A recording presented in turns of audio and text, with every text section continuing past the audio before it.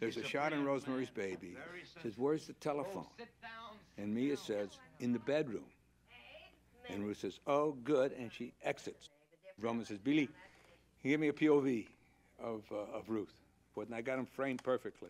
Beautifully see her on the phone talking. I said, okay, Roman, we're ready. And he comes over and he looks, he says, no, Billy, no, Billy, move to the left, and kindly move. And I look through and I see just the back of Ruth Gordon seated on the bed. And he can't see her face or see the telephone. I said, but you can't see her.